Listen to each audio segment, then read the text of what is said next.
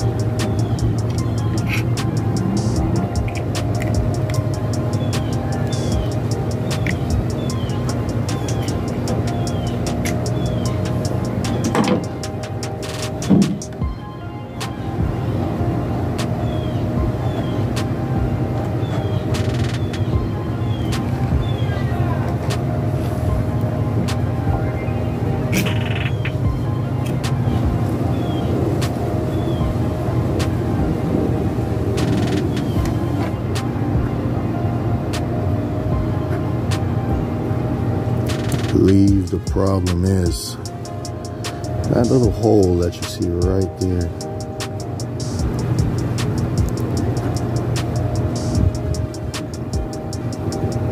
See?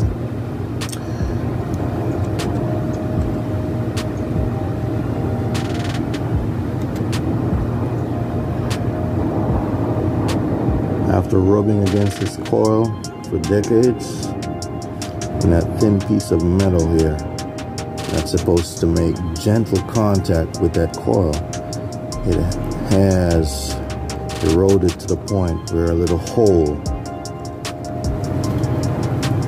see, is in that metal.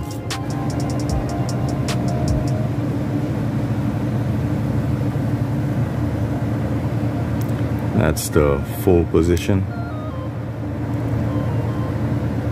This is the empty position.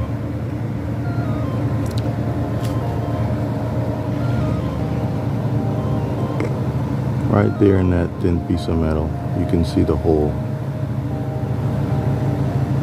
Right there.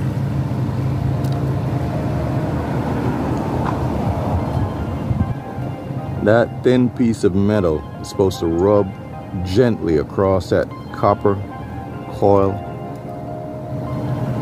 and that gives you your accurate reading. It was not making contact with the coil. So what I did, I bent this thin piece of metal toward the coil. So standing from my direction, I bent it to the left.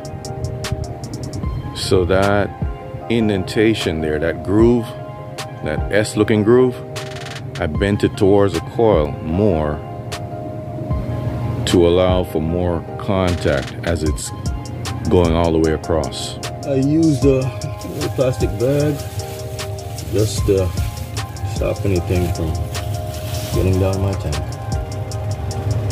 Time to go back in.